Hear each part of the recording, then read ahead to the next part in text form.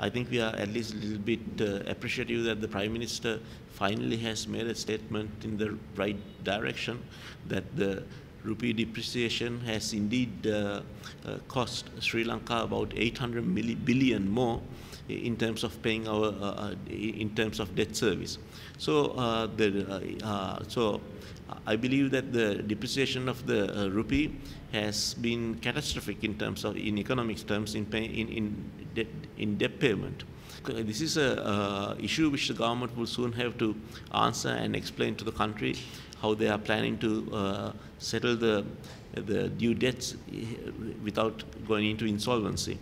And also, we must also point out that the finance minister during the previous few days has gone on record to say that he is taking away the VAT taxes on certain items which he himself stated it will be applicable during the budget speech.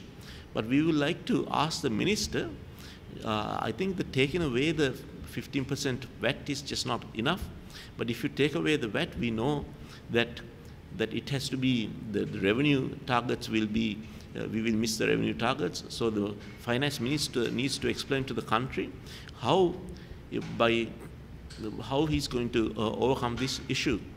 One macroeconomic problem which we have seen in Sri Lanka is that year on year we have missed revenue targets. So if we miss our revenue targets, what happens is that we either need to borrow more or we need to cut our spendings.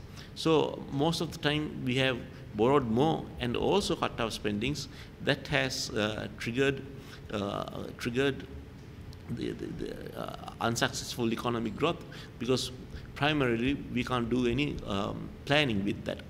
So we believe that once a budget is made, every effort has to be made to stay within that budget. The whole purpose of it being called a budget is, from the essence of the word, is that we need to stay within that budget.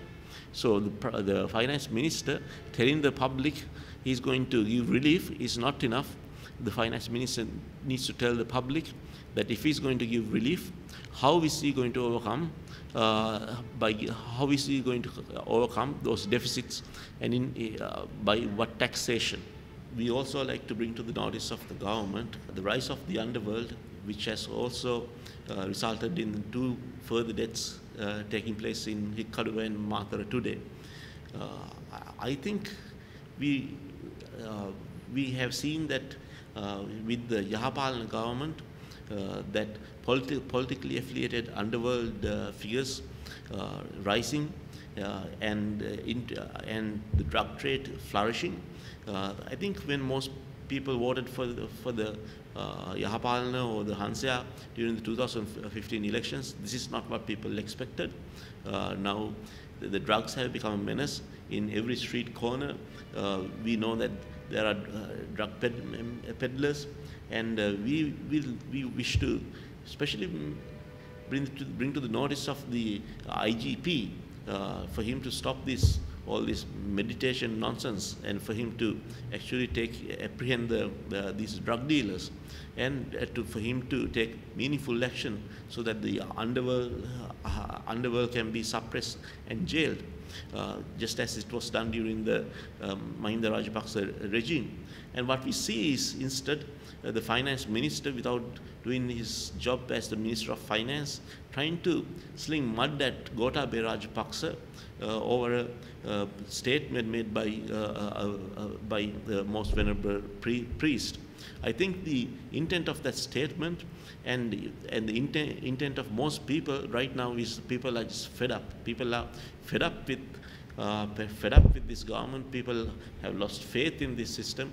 So I think what the most venerable monk tried to state was that if this system is not working, even a dictatorship is better where a system works. But we also have to be mindful in making statements such as this.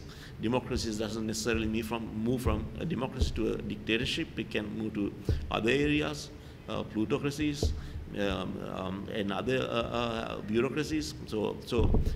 But I think certainly, whatever the faults of this system has to be addressed, because people are fed up, and the large percentage of the countrymen and the citizens of this country believe this system is not working.